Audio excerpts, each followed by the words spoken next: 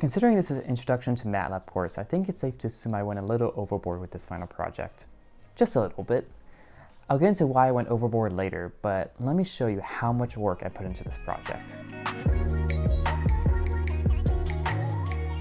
What you're looking at is my entire MATLAB program in one file. It's over 1,100 lines of code, 31 user-defined functions, and over 100 hours of work. But what exactly does my program do? In short, my program can calculate the trajectory of any object relative to Earth's surface. This includes but not limited to trajectories of falling objects, re-entry trajectories, orbits, and rockets. Furthermore, all objects can interact with a dynamic atmosphere with a changing density, pressure, and temperature as a function of height. You can even get this data from real life using NOAA's website. When you get the data from NOAA, it even picks up the wind data, so the wind could interact with the objects that flies through the air. So with all that out of the way, let me show you my program in action.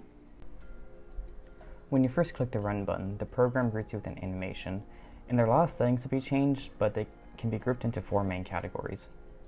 In the object parameters, the object characteristics can be changed, such as the mass, volume, cross-sectional area, and drag coefficient. There are also a drop-down menu of the different objects that can be selected and options for a thrust curve and dynamic drag coefficient. In the environmental parameters, the density, wind characteristics, and temperature can be changed, as well as what type of atmosphere, either static, standard, or location-based.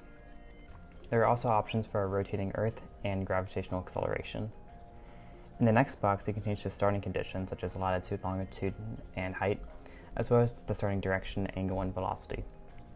And finally, the simulation settings can be used to set up how the simulation will run. However, the default settings are fine. Finally, the last thing to do is to launch it, and when we do, another window will pop up. This window simply shows information about the flight in these 6 graphs. It shows atmospheric data on the right and text-based data at the bottom left. There are options that we can change for the 3D simulation, but the default options are fine. Now, it's one thing to look at the graphs, however, it's a completely other thing to actually watch it fly through the air.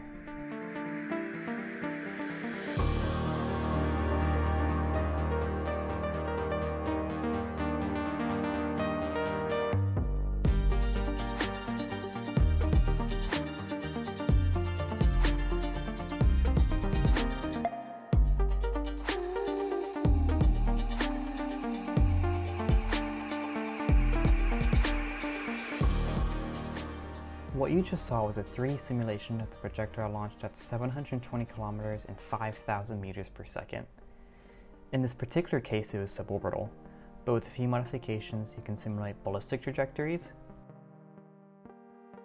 re-entry trajectories, orbits, and rockets.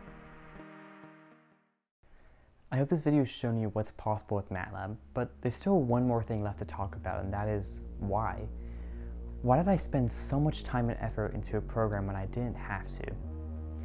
The reason is because I wanted to see if I could make something I was really proud of and see what I'm capable of.